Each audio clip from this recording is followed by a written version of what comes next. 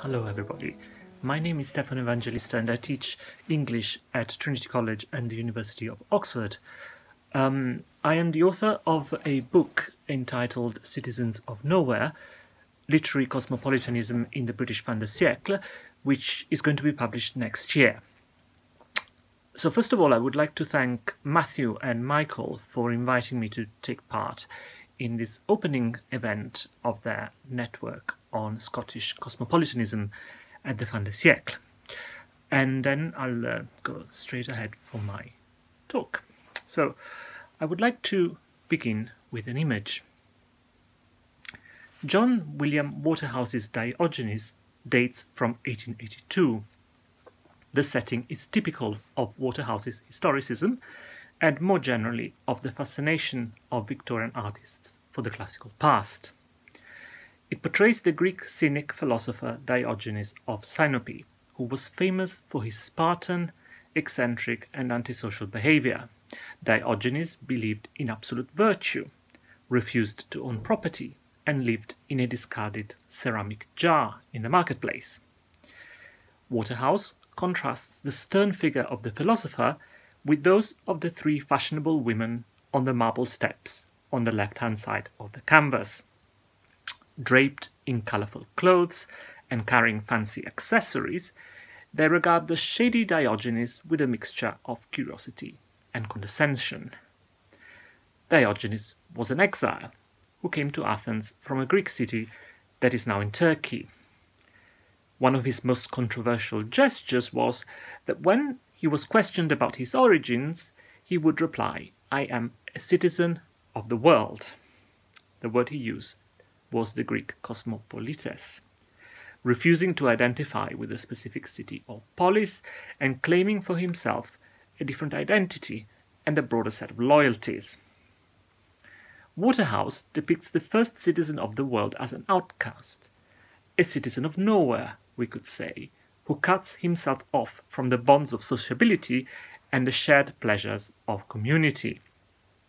To Victorian eyes, however, and maybe to our own, the adjective cosmopolitan would have applied much more readily to the fashionable women on the left, sophisticated types who even sport a delightfully anachronistic set of Japanese parasols and fans.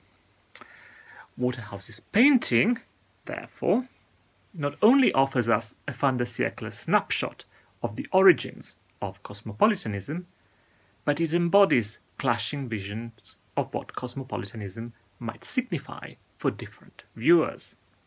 It shows cosmopolitanism caught between philosophical idealism on the one hand and worldliness on the other, between the desire to get to know foreign culture and ideas, so kind of an intellectual drive, and the sophisticated materialism that feeds on global commerce.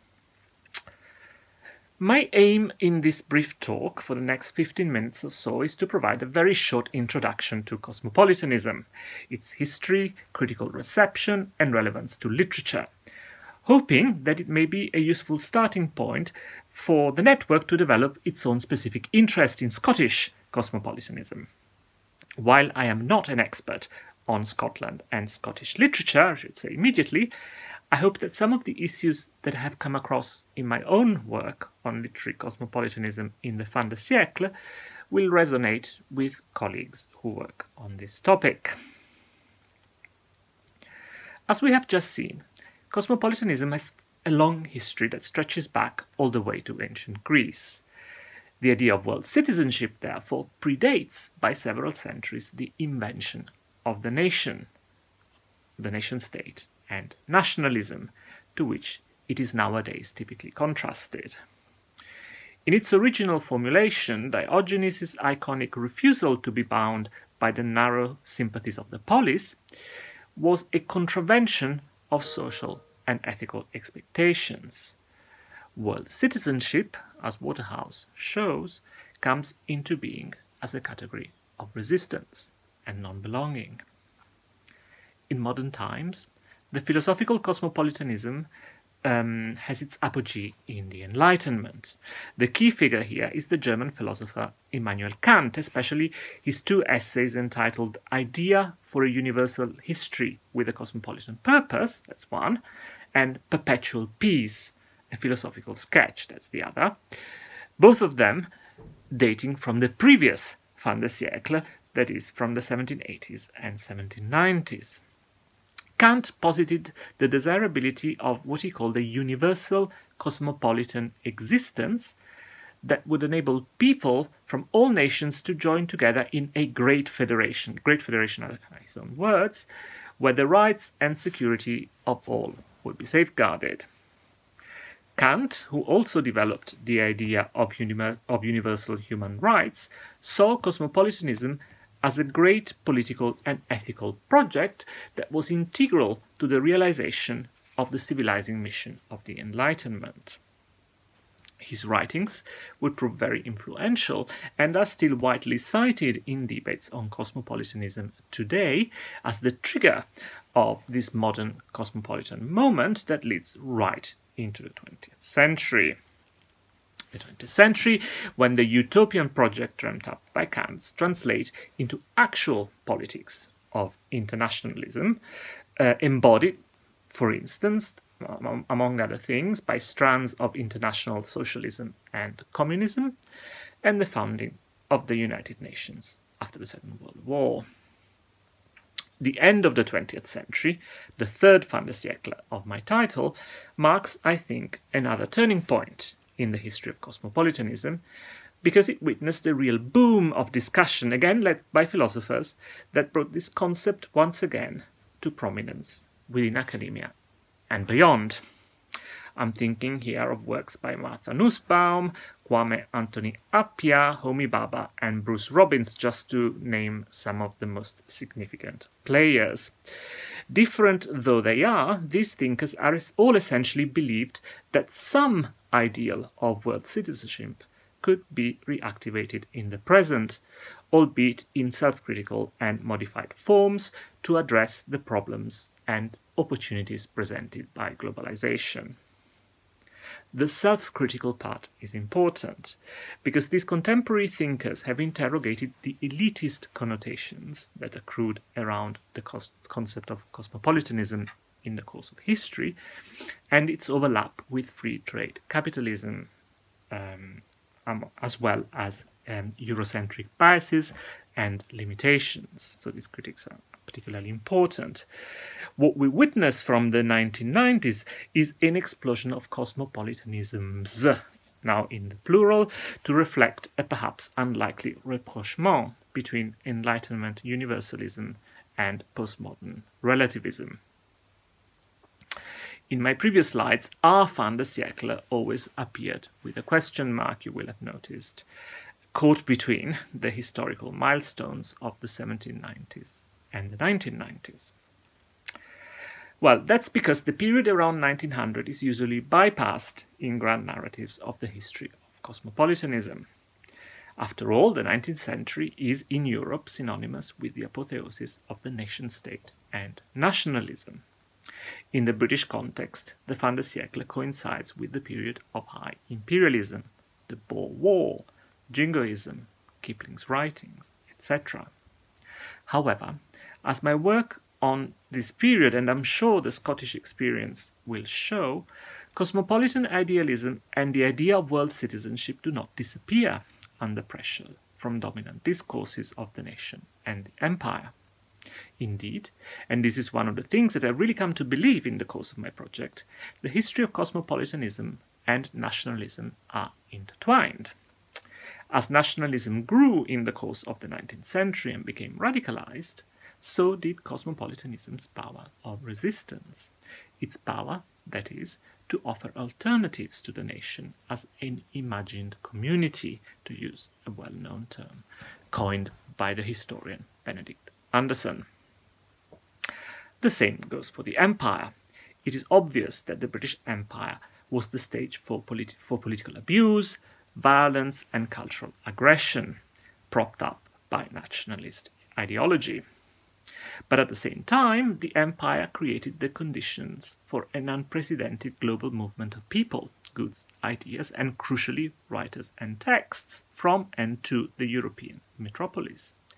And this traffic enabled the development of new ways of apprehending the world and one's place within it, which sometimes, as Leela Gandhi has shown, translated into sympathy and anti-colonial resistance. Sometimes, but not always, of course.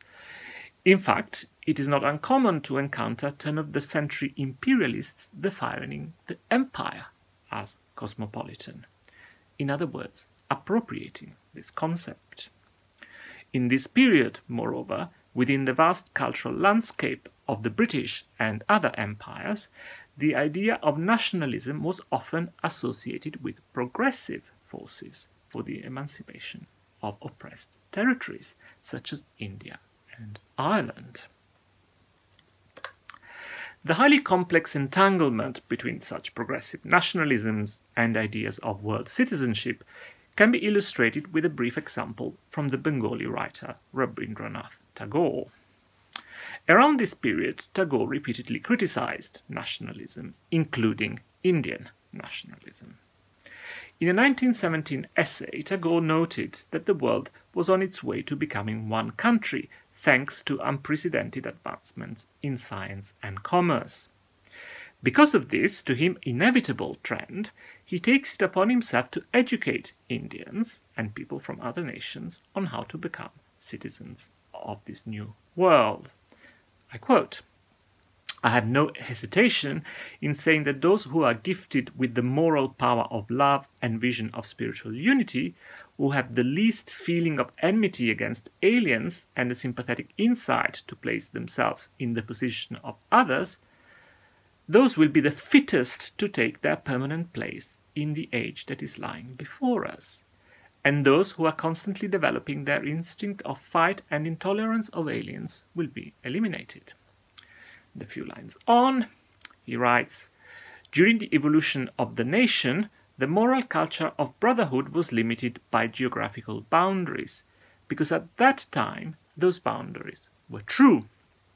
Now they have become imaginary lines of tradition divested of the qualities of real obstacles."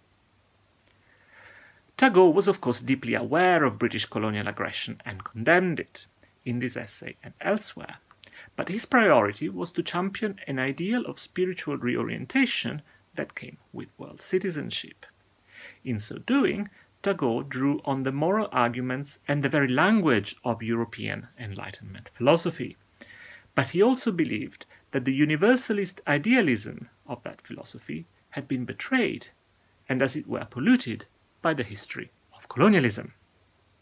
He therefore argued that in the new global age, Asian countries, such as India and Japan, should abandon nationalism in order not to repeat the mistakes of the West. In practical terms, too, the fin de siècle was a period of cosmopolitan opening, if by that we mean the desire and ability to imagine oneself as part of an interconnected global network in which ideas, texts, and artworks, and of course people, circulate across borders. In fact, the end of the 19th century saw the setting in motion of globalization, I use this term obviously anachronistically, which people otherwise associated with the 20th century, no doubt because the First World War was seen to put an end to this internationalist momentum. On this slide, I've put some of the milestones of this process of standardization and internationalization, but I'm not going to go through them one by one. Obviously, all of this occurred within a growing culture of connectivity, aided by more efficient transport and communication technologies, travel, migration, international circulation of periodicals.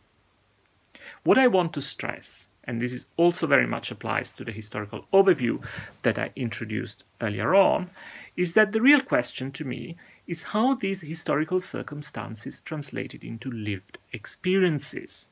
What seemed important to people? How did literature embody the relationship between the local and the global, the particular and the universal? How did specific authors and work address the ethical implications of world citizenship? How did they, for instance, represent patriotic feeling? In studying this embodied and material reality of world citizenship, literature and the arts offer an unparalleled archive that brings to life the texture of cosmopolitan experience. So I want to conclude with one last slide that sketches some of the possible points of convergence between theories of cosmopolitanism and literary studies. Conflict and discursivity. Cosmopolitanism is not a consensual term. As the experience of the turn of the 21st century shows, even proponents of cosmopolitanism disagree over its meaning and politics. In the fin de siècle, the word cosmopolitan was in fact often used in negative terms, even by cosmopolitan writers such as Lafcadio Hearn and Vernon Lee. I think that this is important because we should bring out the idea of conflict in order to reconstruct the discontinuity of cosmopolitanism that I have highlighted in the beginning in my reading of Waterhouse's painting. This includes being aware of the problematic overlap in our period between cosmopolitanism and empire. I'm thinking, for instance, of the way that the Orientalism that we can see in Waterhouse is imbricated in an imperial mentality. My second term on the slide is citizens of nowhere. So in my book, I use this formula to refer to the complex identity politics of world citizenship. That is, the lived experience of practicing literature in an international space. Cosmopolitanism connotes both a special set of cultural and social privileges and special types of vulnerability. We should be aware of this paradoxical condition. Which leads me straight to my next point, which is beyond privilege. In the course of time, cosmopolitanism has become associated with social privilege. Think again of Waterhouse's fashionable women, so much so that it is a term that often causes embarrassment on the left. To study cosmopolitanism, however, means also to try to recover marginalized experiences of world citizenship, such as, for example, migration. Defamiliarization. The denationalized perspective of the cosmopolitan, think of Diogenes again, is a way of making the familiar strange and the strange familiar. Tagore, in my previous quote from Nationalism in India, praised those with the, quote, sympathetic insight to place themselves in the position of others. I think that this politics and aesthetics of defamiliarization is very useful to unpack the complexities of literary cosmopolitanism. Literary form. Cosmopolitan encounters inspire literary innovation. It is important to keep thinking how domestic literatures are influenced by encounters with foreign voices and how literary works change form when they cross geographical borders. And finally, comparative practice. I think it's very difficult to grasp the dynamics of literary cosmopolitanism without a comparative approach. Of course, studying the philosophical engagement is important, but it risks abstracting the presence of the foreign other, taking it out of history and the text. I view literary cosmopolitanism primarily as a materially embodied set of practices and aesthetic encounters that came into being as authors and readers studied foreign languages, read foreign authors in the original or in translation, travelled and worked hard to forge international connections and keep up with what was being written in other countries. I think that we need comparative approaches and the study of translation in order to reconstruct this international scene. To conclude, therefore, I am not sure that, even 100 years on, we can fully agree with Tagore that national boundaries are becoming, quote, imaginary lines of tradition divested of the qualities of real obstacles. To study cosmopolitanism, however, means, if nothing else, to investigate how those obstacles work and how we can overcome them in our critical practice. This is its challenge and its proposed new beginning. Thank you.